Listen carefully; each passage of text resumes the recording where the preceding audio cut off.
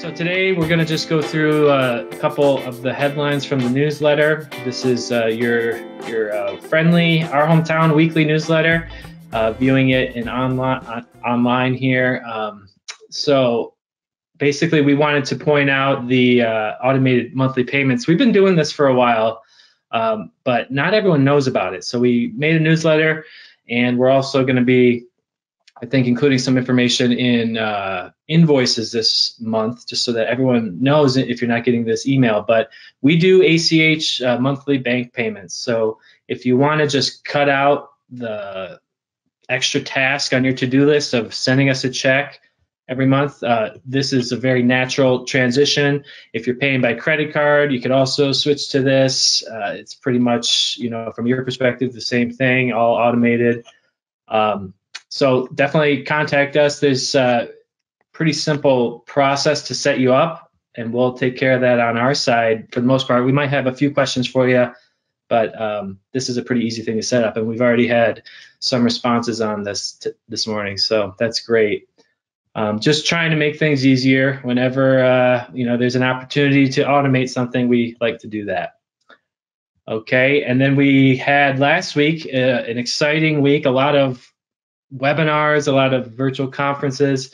We did the Illinois Press Association on Thursday, which went fantastic. We focused on paywall, increasing digital subscriptions, also just talked about different paywall models. So you can see the whole slideshow if you just want to breeze through and just kind of see some of the bullet points. That's all here on the blog post.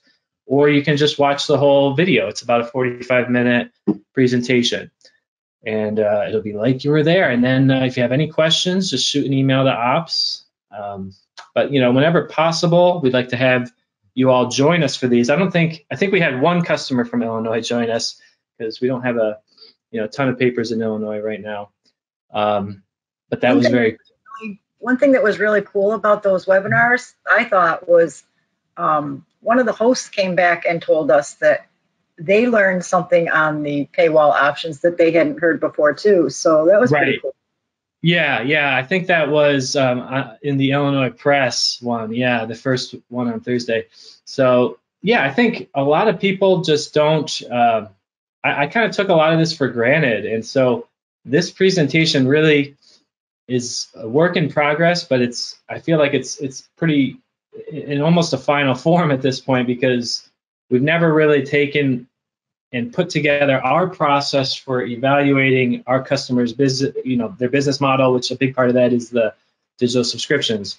We've never boiled it down to a presentation like this with just like checklists. So you can just go down this list, starting here, just make sure, reevaluate your paywall model. Then you can jump ahead to the paywall model slide to see everything that's available on WordPress. And then you can, if you haven't thought about pricing, or if auto renewal is not something that you're set up with, you can jump ahead to that slide. And these presentations are just all kind of centered around the FAQs. So, if you find yourself asking these same questions, then this is a good place to check for our answers. So then we've got on Thursday, we've got a similar follow-up here on this presentation was really cool. It was in combination with the Iowa, the Wisconsin, and Minnesota press associations.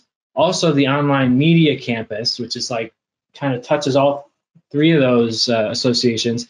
And then America's Newspapers was another organization that was involved in this. So this was the first time we had the opportunity to do a webinar with America's Newspapers. And I got to say, that was very big deal for me. I've been watching what they do for over a year now, and they just really, ever since they became America's Newspapers, they were something else before. I forget exactly what the name was, but it was some other association. And then they combined a bunch to become America's Newspapers. That was in fall of 2019. So over a year now, they've really led the industry through the pandemic, and honestly, they inspired me to start our virtual conference series. I saw what they were doing and just thought, this is the way things are going to be going forward. The majority of stuff will be virtual. Maybe we'll get back to in person, but now is the opportunity to jump on the virtual scene and establish yourself as, a virtual marketer, I guess. And I think we definitely have done that. So we've got the video here, we've got the presentation. It's a very similar presentation to the Iowa one, but there are some additions because I wanted to focus on a few other different things. Okay, so that's it for our webinar follow-up from last week. We've got some upcoming events. Obviously, today is office hours, but really, actually, until the new year, there's not going to be many other events. No virtual conferences. We're going to take a little break and then start strong in January. Okay, and as always, feel free to send us feedback on what we're covering in these newsletters because, we're always looking for ideas. We've got a lot of ideas in the queue, but if a publisher asks us about something, we're going to put that pretty much right to the front of the line, which is actually a good transition. Let's see, do we have any FAQs that you guys want to go over from the last week that we saw a lot of? Anything come to mind?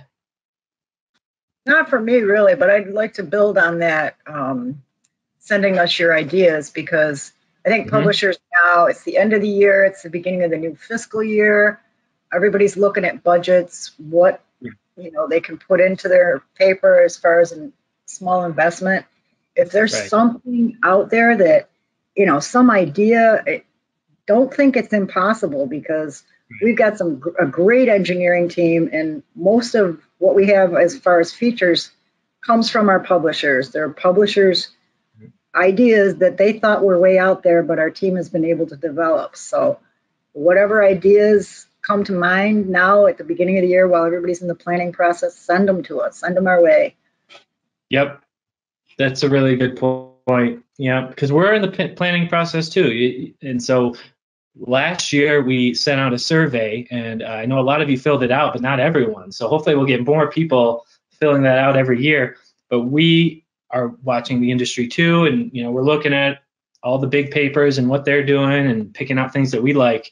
So we will bring some ideas to the table and allow you guys to vote. I'd like to do that again, exactly as we did it last year. But if you give us the ideas now, then they'll get on that list for other people to weigh in on. So now's the time. That's a really good point, Terry. Let's just make a quick little video here, I guess, about social media, because we don't talk about this. We probably don't plug it enough. So maybe we can just make this a highlight clip. But if you're with our hometown, if you're on our hometown's platform, we want to let you know what we're doing in any way that you want to receive that information. So a lot of people like email, but maybe you prefer Facebook, maybe you're on Twitter all day long, and it would actually be better for you to get the updates that way because you're there anyway. Maybe you want to see these videos on YouTube and just watch the updates. No matter how you want to get the information, we have a channel. So everyone, if you haven't already signed up for the newsletter, please do. But also definitely check us out on Facebook. We've got pages we've got the Facebook page, which has all of our blog posts. They automatically go onto the Facebook page. So you're going to see everything that's put on our blog, which, in a way is almost better than the newsletter because you're getting it in real time. And then we've got a Twitter page. Let's see, where is that? It was in this. So Twitter is the same thing. Every single thing that we publish automatically goes to Twitter.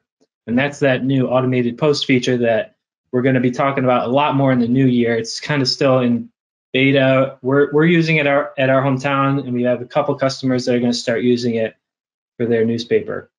But this just kind of runs itself.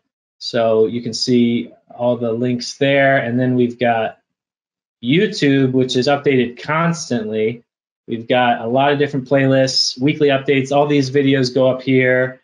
And we're also using audio articles to create podcasts and video podcasts of the blog posts. So if you, seriously, whether you want to listen, view, read on social media, read in your email, we've got a way for you to do that and get all the updates that we've got going out. So this is, what we've been doing with audio articles, and it's just basically reads off the blog post. And I know I've shown this in this session before, but Yeah, so social media, it's great. We recognize it for its strengths. Sometimes we kind of resent these companies, but they are good for basic marketing, and that's what this is all about. So hopefully we'll get some registrations there. Let's see, what else did I have here? So yeah, what Vera is talking about is this password reset.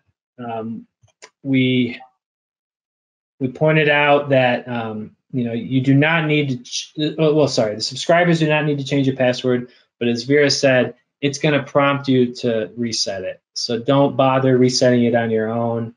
We're going to be working through this. It's probably going to be the next few weeks or possibly a month plus for us to finish this, because we got to go through all the customers. So, we announced this a while back. It may not happen until the new year for you, but just be aware if it hasn't happened to you yet, it's still coming, because we got to secure the whole system.